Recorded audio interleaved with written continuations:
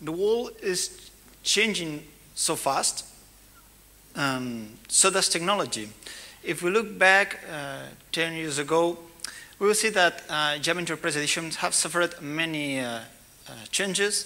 For example, 10 years ago, our client side was developed using HTML, and we tried to avoid using JavaScript.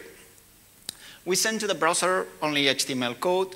Our server side was implemented by Java using the typical pattern servlet plus GSP, maybe using AGVs, and the persistent layer was implemented using the rational database management system. But now this is changing. HTML5 is a reality, new CSS specification, and new JavaScript API. Also, with the growing popularity of jQuery, almost all client-side is being implemented using JavaScript. Also, we are using REST architecture, so we send JSON to the browser, also Ajax, sending XML. Server-side also have changed. With Java Enterprise Edition 6, many new features are implemented within the container, like CTA or GPA. But also persistent layer have changed. NoSQL solutions are gaining terrain to the typical SQL systems management. So the development side is changing, but testing frameworks are changing too. Hello, my name is Soto. I'm a computer engineer. I work in an international pharmaceutical company developing in vitro devices. Also, I describe myself an active blogger and a speaker. Today, I'm going to talk about how to write tests. Concretely, how to write unit tests, which is the 80% of your test code, also integration tests, and finally, acceptance tests. So let's just start. Unit test is a method by which the smallest stable part of an application is validated. Unit tests give you more advantages. Some of them are confidence to change, give you quick feedback about the correctness of the software you have developed.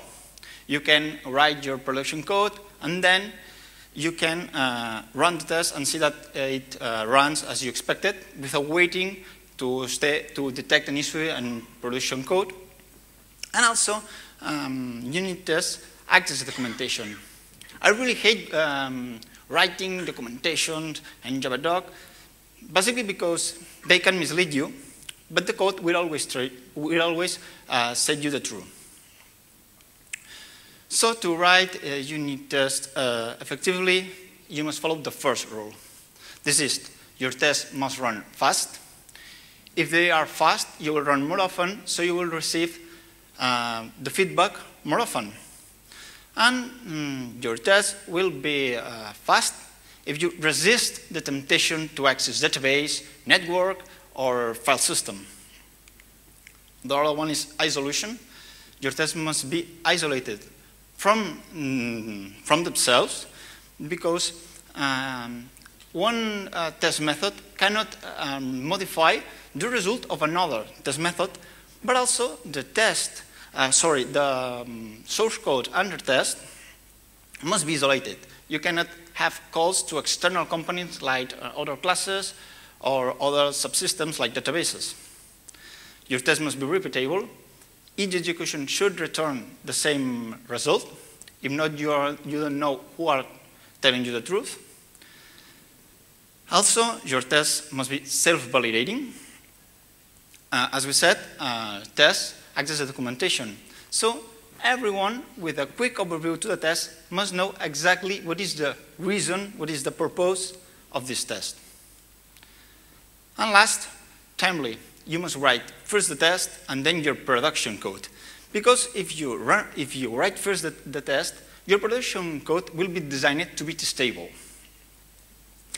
So we have seen that we've got 3 different layers with 3 different approaches: client side, server side, and persistent side. So we need different frameworks to write unit tests. The first one, the client side. In fact, we can say that we are going to see how to test JavaScript. To test JavaScript, there are many frameworks like QUnit or JustMine or GSUnit, but one that I really feel comfortable is GSTestDriver.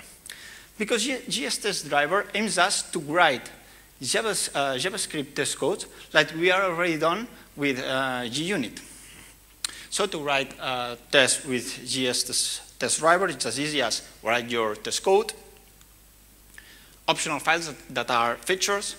A feature is HTML code that is embedded into the test and can be used during the test execution. This is really helpful when you are writing JavaScript code that modifies the DOM structure. Finally, a configuration file. This is like a class path in Java where you indicate to the GSTestDriver where are the test code and where are the production code. So we've got JavaScript. This JavaScript must be run into a browser. Browser only understands about HTML, so it seems that we will need to write HTML files. But GSTestDriver does not require this because comes with the server. You start this server will create the HTML file for you, and then you choose which browser you want to test, to run the test, and then you connect to the others provided for the GSTestDriver server. Also, see that we have seen that your test must be isolated. Can be some parts of your JavaScript code that executes, not executes, requires a server response, but you cannot talk to an external system. So Sign-on is a mocking library for JavaScript that can help you to create fake server response. For example, to create a fake JSON response is as easy as calling the stub method. In this case, we are stubbing the Ajax method of jQuery and simply return this JSON structure. See how it works. In this project, you've got a jQuery plugin. That's simple. It gets data from a server and then prints it into the HTML structure. If you look the test that executes this, here in this line, we are setting the feature because jQuery plugin requires an HTML structure to be modified. This is the fake HTML. Here is sign-on, stubbing the response. In this case, we are returning a book, the Silmarillion, and then we call the jQuery plugin.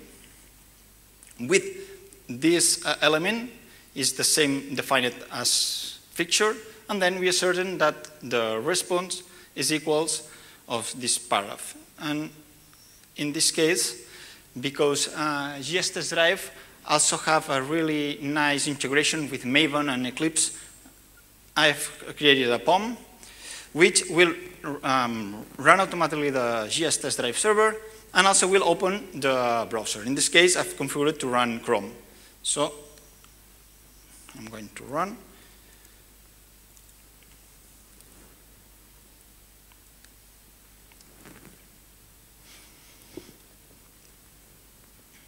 Here is opening the server.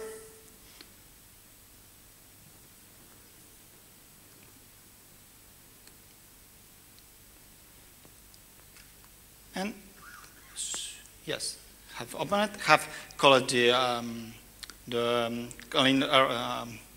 executed the JavaScript code, and then if you look here, the tests have passed without any problem. So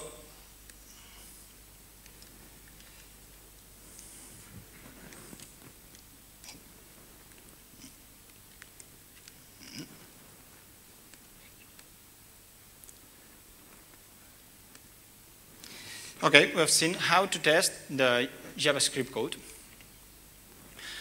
If you are not using any, if you are only using Java in your server side, you are not using a polyglot approach, I'm sure that most of us will agree that JUnit is the de facto test framework. I think that it does not require many presentation, but I would like to talk about two libraries. The first one is Amcrest. We've said that our unit test must act as a documentation, and a good point to start is naming the test correctly without creating names that implies the implementation details, but only the behavior we are testing. But also it's important to describe correctly the assertion. And Amcrest is a library of matchers for building matchers in a more natural language. See, for example, using the typical as equal of JUnit. Here we see that we are testing that as equals true ranks contains officer rank. It's just strange to see, not to see, but to read this sentence. But with Amcrest, the same assertion is as easy as assert that officer rank is one of captain and commander. Also, we can read more easily, assert that age is 10, or oh, whoa. Well, we've got a problem. Well, you must trust me that here is saying, assert that. Oh, yes.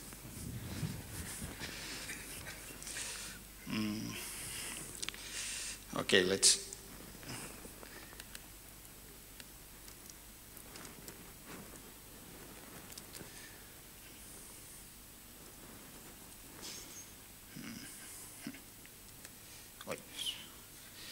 I will paste here. Now it's right, yes. Thank you. This is the bad example. As equals true, rank contains officer rank. And the good one is here. Well, so you can compare both. Assert that officer rank is one of captain and commander. It's more readable this sentence than the first one. I remove all this.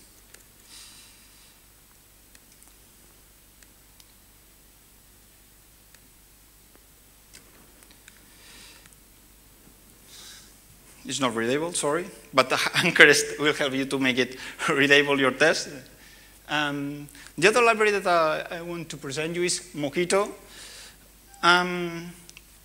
Code under test must be isolated, doesn't have to make calls to external components, but code's nature is to have external components. So Mockito helps you to create mock objects. Mock objects are simulated objects that mimic the behavior of the real objects. What I really like about Mockito is that Mockito is thought in terms of expressiveness. You read the sentence, and you will understand what you are mocking. And this is not read, I suppose. I think that will be.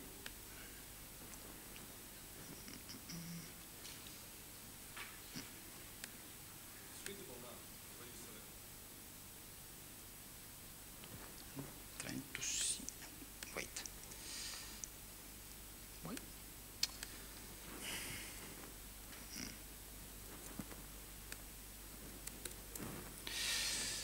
See that in this case, we are telling that officer DAO, that is a typical DAO pattern that access to database, when we call find officer by age with a 22, then return a new officer. This is an instance that is created on the test, so we are not accessing the database.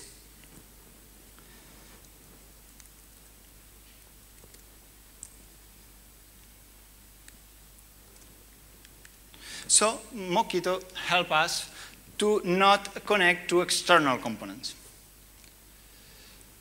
And finally, to close the unit testing part is the persistent side. It's strange to think about Java Enterprise Edition application without a persistent layer. But we said that if you cannot access a file system or a network. So how we can write unit test that implies a database connection? This will depend on if you are using an SQL approach or no SQL approach. Let's start with SQL approach, or the typical rational database management system. You must, in your unit test, you must avoid hitting the database because it's a slow operation. But if you are using an in-memory database, this operation will be fast. And in Java, there are many in-memory databases. For example, Derby, HyperSQL, or H2. So you use an in-memory database, and your test will run fast. The other problem is the isolation. I have said that previous execution of a test cannot modify the result of another test. So if one test inserts one registry to the database, next test execution will see that change. To avoid this problem, dbunit exists. dbunit is a GUnit extension which is responsible of maintaining the state of the database before each execution. So you simply define a data set that is the known state, and then, this seems to be more readable maybe, and then you simply call clean insert method with the defined database. So before each execution, dbunit will clean your database and insert the known state of data, so your test method will run correctly. The problem is with NoSQL, because it's an heterogeneous system. It's a heterogeneous system with what document approach, column approach, graph approach, and there is no general solution for this kind of systems. For example, I've analyzed MongoDB. MongoDB have no in-memory mode. In fact, exists an issue that someday will implement MongoDB in memory mode, and also there is no isolation framework like dbunit. For Neo4Java is quite better. We've got an embedded mode, so we can write tests, but also is not a full supported like dbunit with rational database management systems. But it's not all lost, because I'm writing NoSQL unit. This is a framework, a GUnit extension that works more or less like dbunit, but for NoSQL systems. For now, I'm only supporting MongoDB, but in next month, I will implement Neo4j, CouchDB, and Cassandra. Let's see how it works.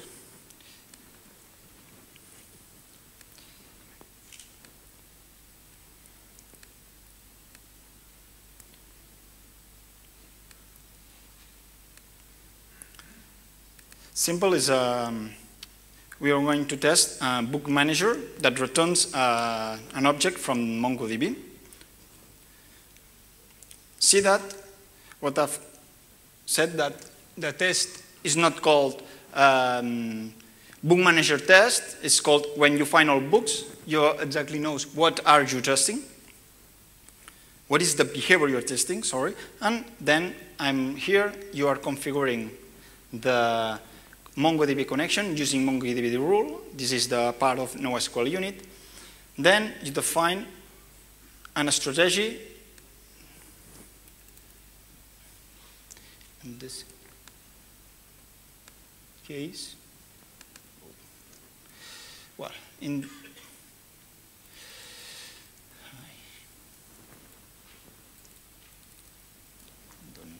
this case, you're pointing to the server that you want to clean MongoDB. Wait, it's not. In theory.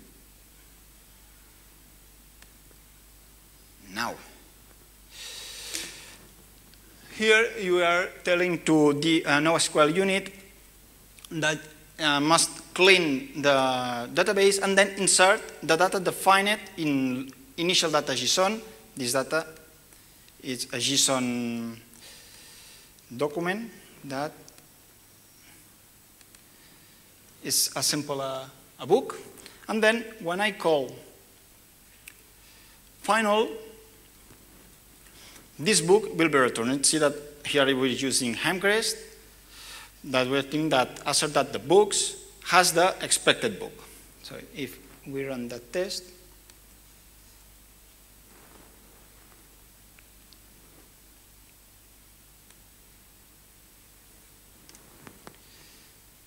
it's running okay, because NoSQL unit delete MongoDB and create the data that we want to be returned.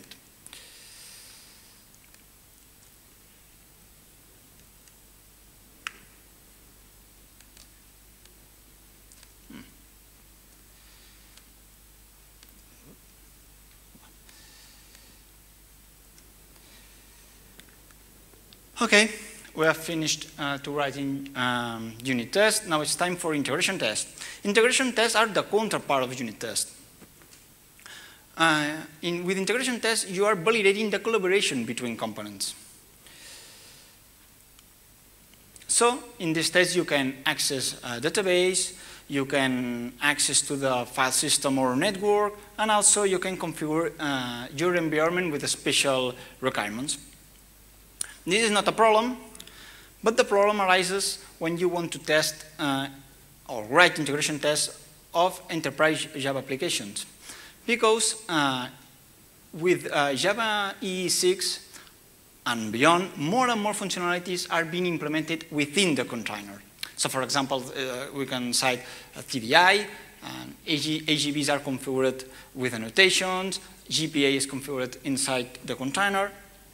So to write this integration test, we need a container. And this presents a new kind of problems. Who manage the container lifecycle? Someone must start and stop the server. And who create the deployment file? Because at least your container requires a deployment file. And please, do not mock. We are writing integration tests. An integration test, you must not mock any component. Hopefully, Grifols folks have created Arquillion. Arquillion brings the test to the runtime. Basically, Arquillion manages the lifecycle container. You don't know how, but it starts and stops the server. Also, gives you the Swimwrap API to create your deploy file. Exactly, you can create a deploy file or a micro deployment file. Because if you are testing free classes, you don't have to package all your application and send it to the server. You can package 3 classes and send it to the server, and they will execute. Can enrich your test classes, we will see lately. And Arquillion gives to the test to be executed inside the container, if you are using any container feature, for example, injection annotation, or against a container as a client. And finally, it's IDA friendly. So we need no more mocks. To write integration tests with Arquillion is as easy as choose a container to execute your test, Glassfish, Tomcat, or GBoss. Arquillion starts the server, make the package and send to the server, executes the test, collects all the results, and finally send to the, for example, to the Jenkins or to your IDE, and stops the server. Let's see.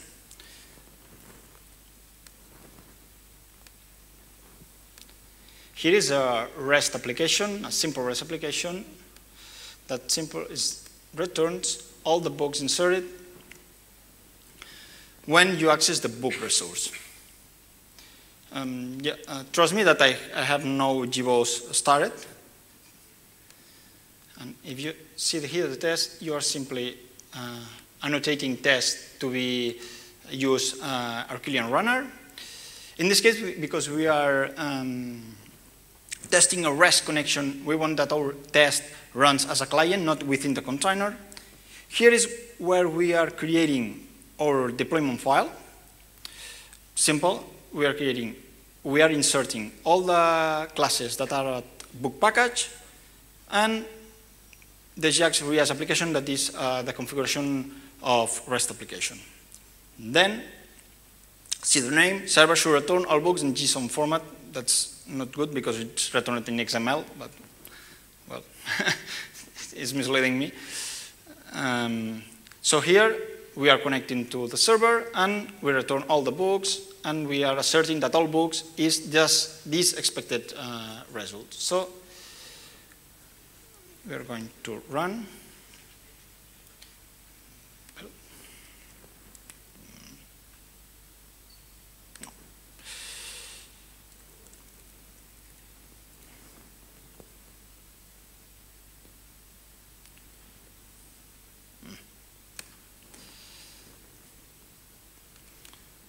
The tests are being executed. This also could be done directly from Eclipse, but here is starting the GPOS server.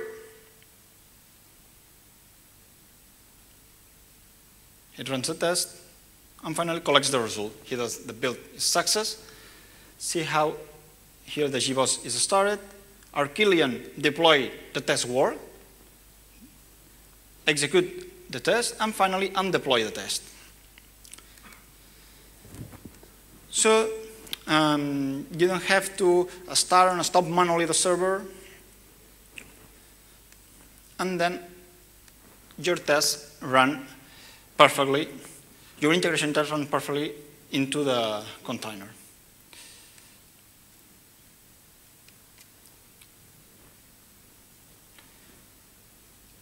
And the final part, acceptance tests.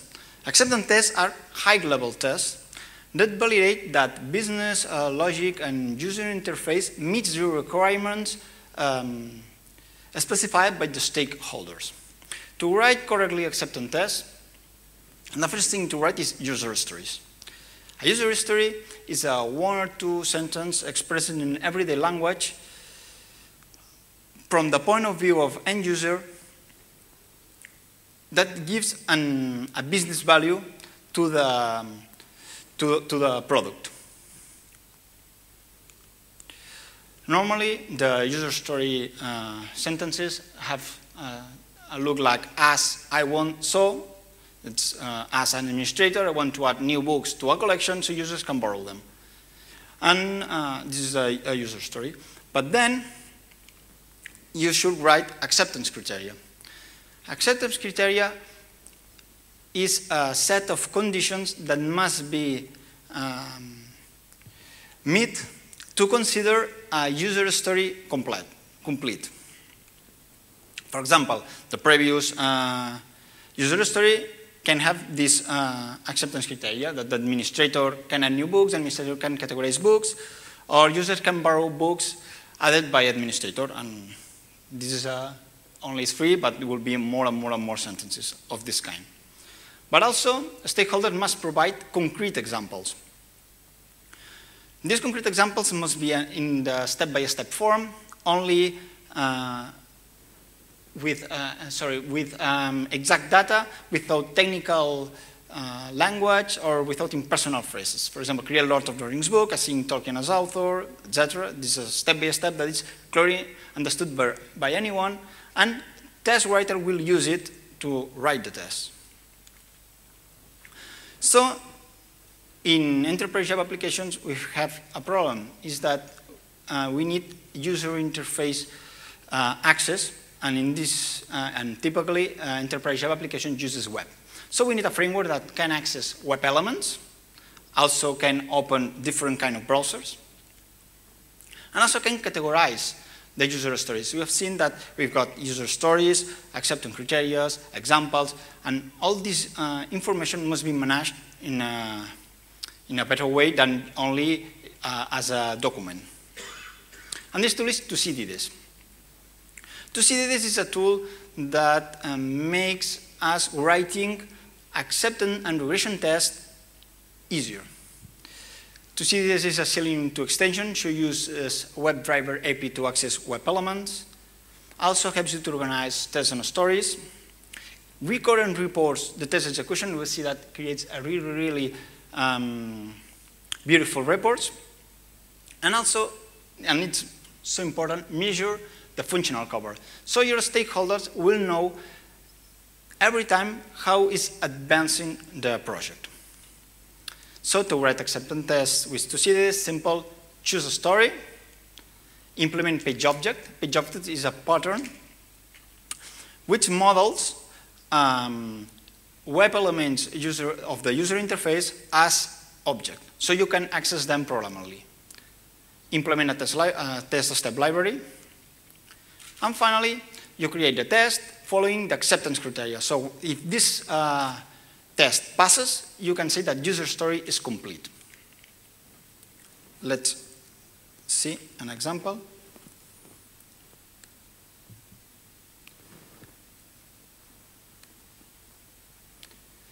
It's a typical book, example that we have seen before. In this case,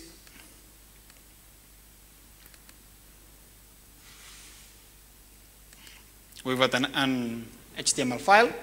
It's an input form with a title, the number of pages, and a button that is will be clicked when you want to insert this book. And when you insert, a message telling if the book has been inserted correctly or not is provided to the user. So let's see how to test this application. The first thing to do is write a page object. See that page object simple models the HTML file as an object. Here we can see that we are creating a web element for the title input form, another for the number of pages, and another for the button, and another for the message that will be provided to the user. And gives some operations, for example, enter title and number of pages. When we call this method, we are simulating that users are typing into this field.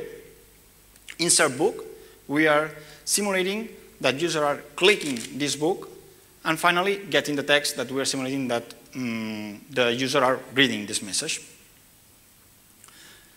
Next thing to do is just creating a step library. For example, if you want to insert a new book, you must call on insert book page, insert book. This is a method that is here. Sorry, but I can see that here. And then the enters, it's called. So a step library is a list of steps that user will execute in a normal way. And finally, the test that must run to see this runner. But also, here we are using Archelian, so I have no problems for starting and stopping the server. This is the default page. We are testing this HTML.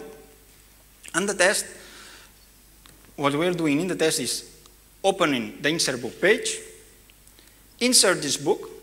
Here we are using the step library, that at the same time are using page object. And then we are asserting that this message is shown to the user. So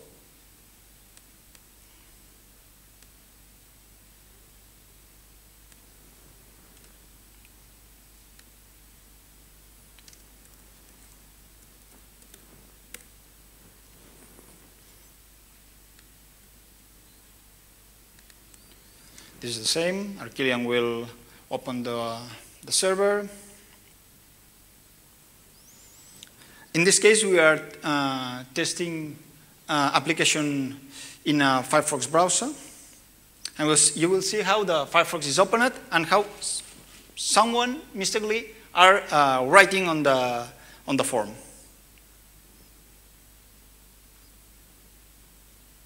See the name of the method, also it's good.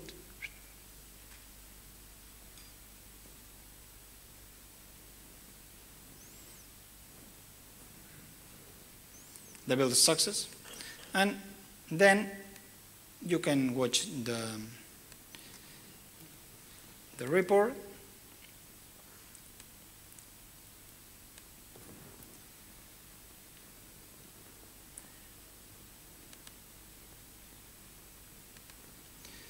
To test, one is pending, the other has passed. You can access, oh sorry, well, this is an overview. Then here is the test. All the data, step by step, is inserted on book page. This is the page is opened. You enter all the information, and you insert the book, and you should obtain this message. And here is a screenshot on what you have executed. So the quality department can see that are executed as requirements are saying.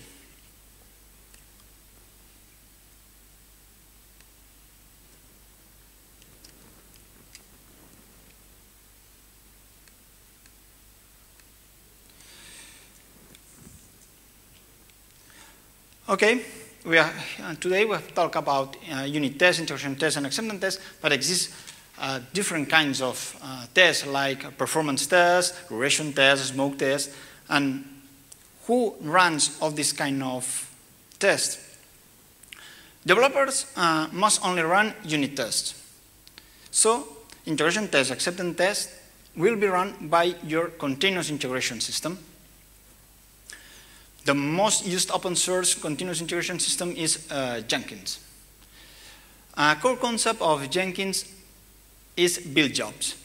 Build jobs are tasks that are executed during the application build and involves tasks like compiling, running unit testing, running integration tests, or even deploying your application to a server. Typically, your applications will contain more than one build job, chain it together, so if the application compiles, then we'll run the unit test, and if the runtimes pass, can run integration tests, and so on. So to manage all this chain of build jobs, build pipeline plugin exists. This plugin simply helps you to create a chain of build jobs and visualize the state of the execution of your application. So for example, here you can see that we are creating a build job that runs fast tests, and other ones that acceptance test, and so on. And Jenkins will run first the fast test. If passes, then the acceptance test, and until they build all the job on the project. As a last note, so work culture treats test as a residual code. If there is no time, you don't write test. And this leads you that when you find an issue at production stage, you will waste a lot of time to fix it. So please try to write tests and not to treat them as something external to the application. Also, if you are planning to use continuous delivery, the only way to assure that your application is running correctly is with tests. I would like to say thank you to the LinuxTag folks to let me stay here today, also my wife that are here, and of course you that will use all this material. Any question?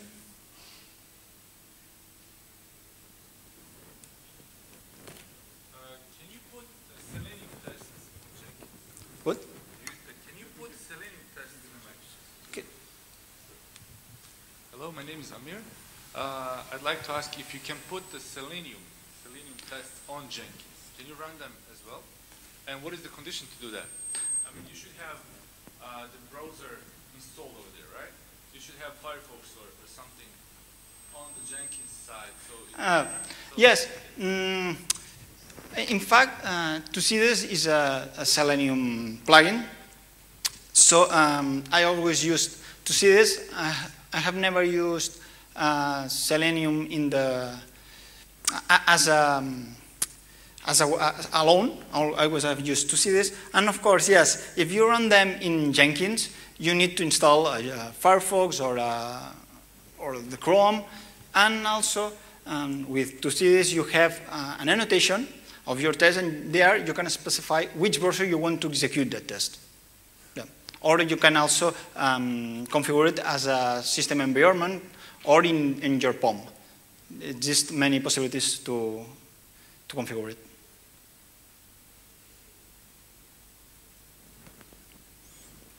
Well, this is my blog and my Twitter. If you have any questions, you can send me an email. I will try to help you as much as I can. Also, I have personal cards. If anyone wants one, I can give him one. Thank you.